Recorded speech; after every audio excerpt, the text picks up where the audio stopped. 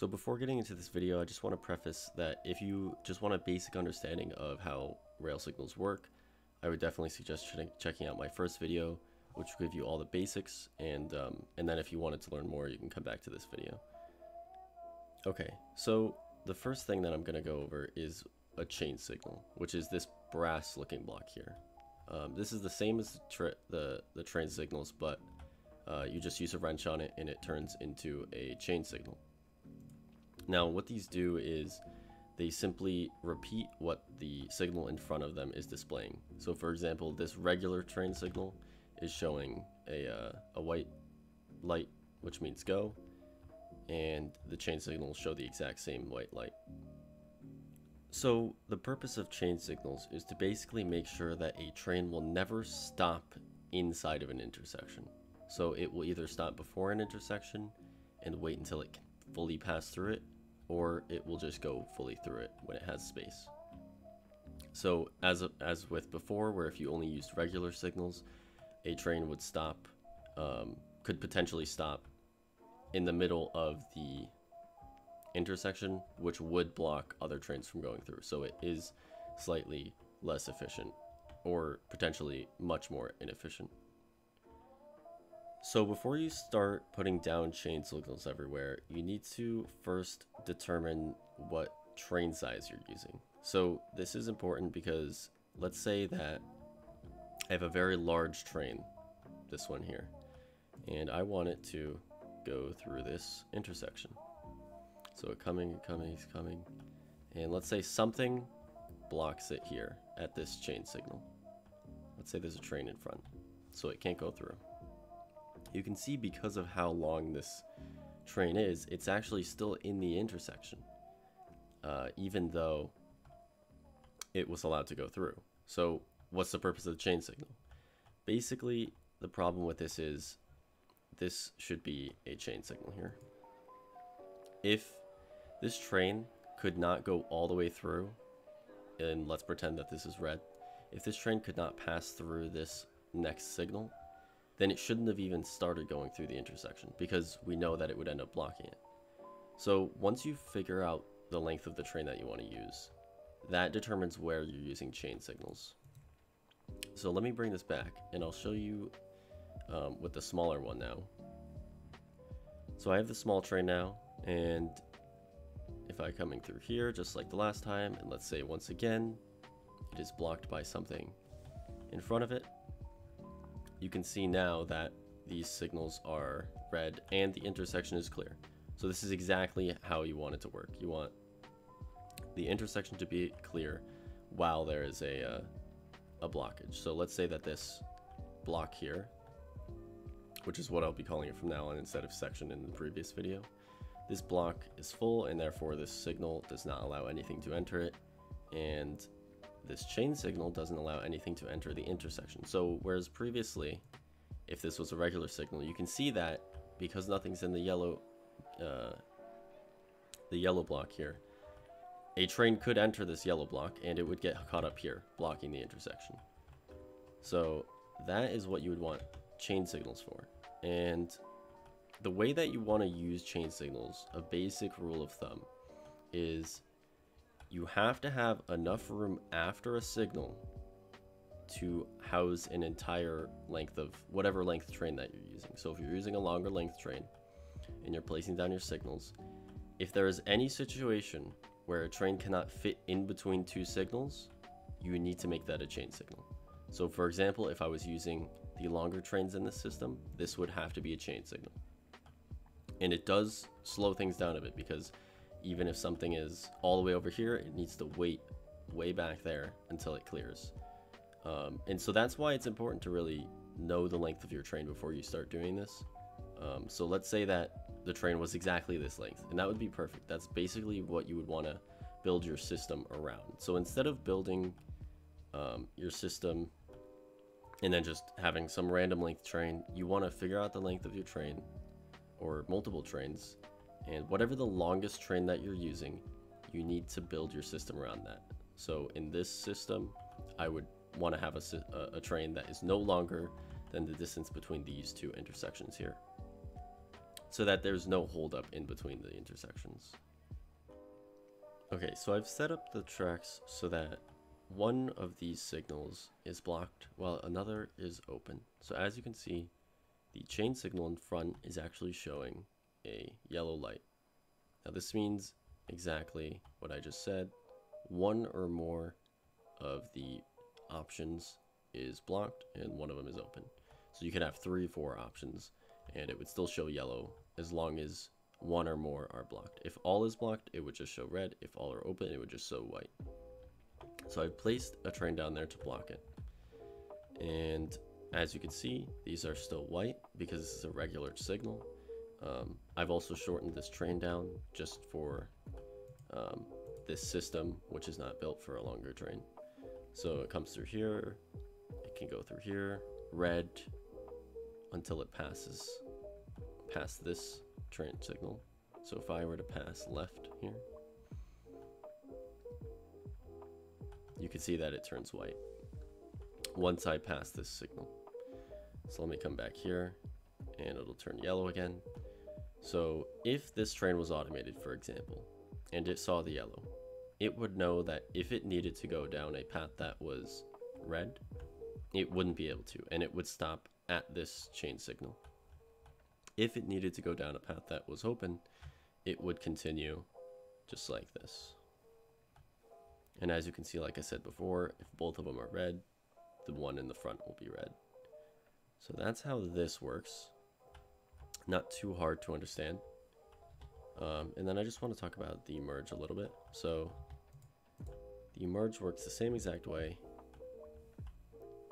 If something is occupying a space in front, then both of these chain signals will not allow a train to go through.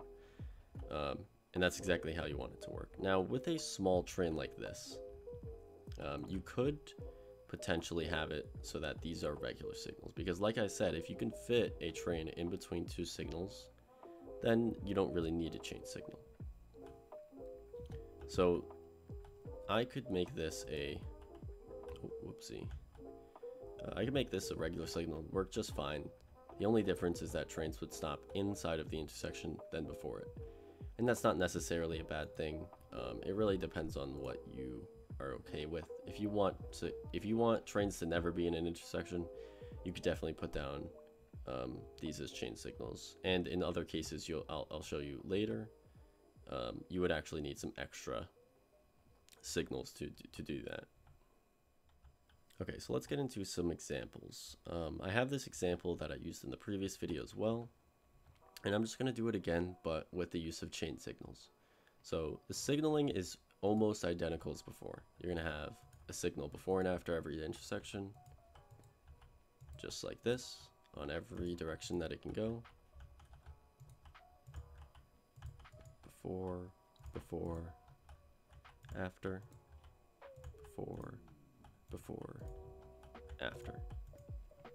So as you can see, it has the same exact block scheme that was shown in the previous video, but this time we're going to be using chain signals. So what I said before, if the train can pass all the way through and continue on, so if this was longer and it could fit an entire train, then you want it to be a normal signal. So generally, in almost all your cases, unless you have very tight packed intersections, you're going to want the last signal on a rail to be a regular signal.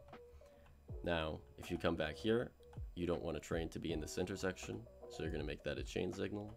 And you don't want a train to be in this intersection, so you're going to make that a chain signal.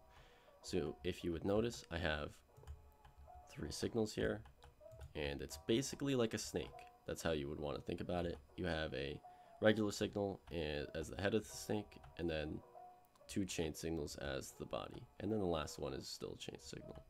So if I go through and really quickly just make the rest of these, this is how it would look. So if you're following one path, you want a chain signal, and then the last one is a regular signal. You pick any other path, chain, regular, and then chain, regular. So it's not too hard, especially in this example, but I'm going to be going over some other examples too. Okay, so let me walk through a T-junction. So if we're using what I said before, you would want one before. Let me put that nice and close. One before, and you would follow through, you know, after the merge, before a merge, after a merge, and then you'd want to go back and do these ones, just like that. And then you would look at it, you'd say, okay, so this is the head of the snake, body, body, body. And this is okay, it'll work. These two, this would be a chain, but so this will work, but you can make it a lot more efficient. You can do this only using 3 chain signals, 3 signals. So if I go through here, I could skip that first one, put 1 in here, and 1 right here. This does the same exact thing. The only difference is that you don't have a beginning and an end, and then I merge these two. So in this situation, a train would come along, it would read, if it wanted to go left, it'd read a chain signal, which I'll do the regular signals in a bit, and it would stop here if it can't go through. If it wanted to go straight, it would stop here if it can't go through. And that's completely fine. Like I said before, if you really don't want trains to be waiting inside of an intersection, place one of these here, chain signal, and you're good. So this is how you'd want to do this section. Now let's go to another side of the track and let's follow it again using the same logic. So we have this here, this here. Let's do another merge here, right, like this.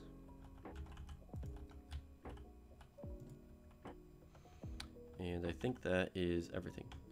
So then you'd want to follow back. You put all your signals down, then you go back and look for what needs to be a chain signal. So you follow each path. And this has 2. This is the last signal, so you leave it. And this is the previous signal, so you want that to be a chain. This is the last signal, so you leave it. And that is this direction done. Then you come to the next direction. You want to take a right, that's a regular signal. You want to take a, if you want to go straight, nope, wrong signal. So that would be this one. That's a chain. And then this would be regular. Or this would be regular, sorry. So that one's done. Then you come from this direction. You have one that goes straight, so that's a regular. Then you have one that goes left. That's chain, because there's another signal in front. And then this is the head of the snake. So that was regular. So this is how you'd want to do it. You should have 3 chain signals, and it should kind of resemble a triangle here.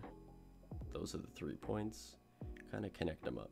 And you can make this prettier and do whatever, but this is the absolute most efficient that you can get with this intersection. So as before, I had a lot of random signals and trains would wait in the center and all that, but with this system, all the trains would be waiting before the intersection if there's something in the middle, and then they would go through and nothing would collide, and this is the most efficient. So lastly, I just want to go over something in the previous video that I showed, which is a 4-way junction with 3 options for the trains.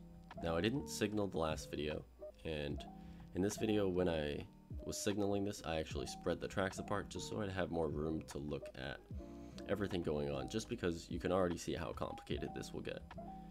I'm not going to be doing this on video, but if you really wanted to see me signal this junction, I'll make an entire separate video just doing that. Alright, so a couple things that I want to go over is, if you look at the kind of patterns that I've made with the signals, you can see that in this area here I have 3 tracks going over each other at once, and they kind of make this triangle shape.